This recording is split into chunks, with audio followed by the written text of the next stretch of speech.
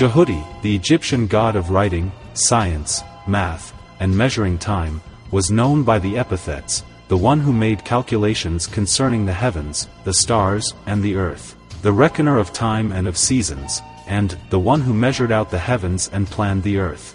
Egyptian mythology credits Djehuty with the creation of the 365-day calendar. Originally, according to the myth, the year was only 360 days long. Djehuty gambled with the moon and won 1/72 of the moon's light, where 360 divided by 72 equals the 5 additional days. The ancient Egyptian civil calendar was a solar calendar with a 365-day year. The year consisted of 3 seasons of 120 days each.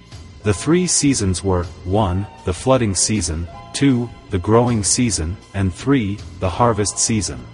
Each season had 4 months with 30 days. The additional 5 epigomenal days were tacked onto the end of the harvest season, as in an intercalary month, outside of the proper year. New Year's Day on the ancient Egyptian calendar began in midsummer. New Year's Day was signaled by the annual flooding of the Nile and the annual heliacal rising of the star Sirius, when the star Sirius could be observed on the eastern horizon just before dawn. Heliacal rising is when a star first becomes visible, above the eastern horizon at dawn before sunrise in a calendar year. This is where the cultural significance of the morning star comes from. The ancient Egyptians actually recognized 48 significant star constellations, which are depicted on the astronomical ceiling at the Temple of Dendera.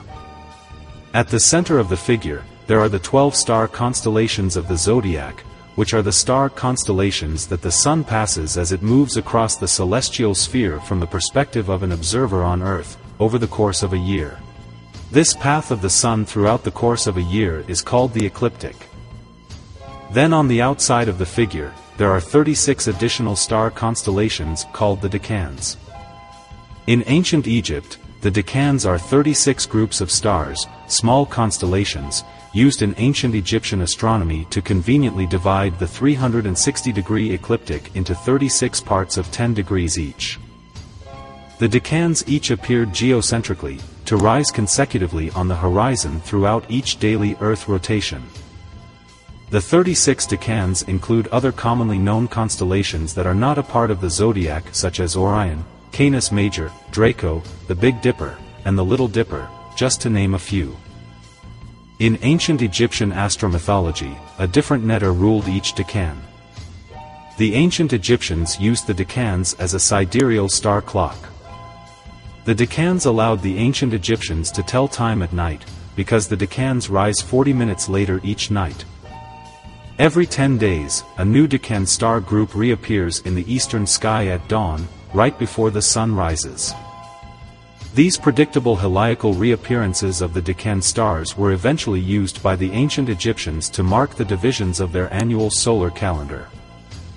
The 36 Decans in ancient Egypt gave way to a lunar division of 28 lunar stations, also known as lunar houses, mansions of the moon, or manzils in Islam. The mansions of the moon refer to a segment of the ecliptic through which the moon passes in its orbit around the Earth. The 12 primary constellations on the ecliptic are divided into 28 segments relative to the vernal equinox point. The moon's position is charted with respect to those fixed segments. The moon's position at any given stage will vary according to Earth's position in its own orbit. The new moon is sighted to move through 28 distinct mansions of the moon, during the normal solar year, with each mansion of the moon lasting on average 13 days. Mansions of the moon are an effective system for keeping track of the passage of seasons, and the concept was used by several ancient cultures as part of their calendrical system. Just like in the ancient Egyptian system where a different netter ruled each of the 36 Decans, in the Arabic system, a different angel was assigned as ruling each mansion of the moon, which is yet another parallel between the ancient Egyptian religion associated with Djehuty and the religion of Islam.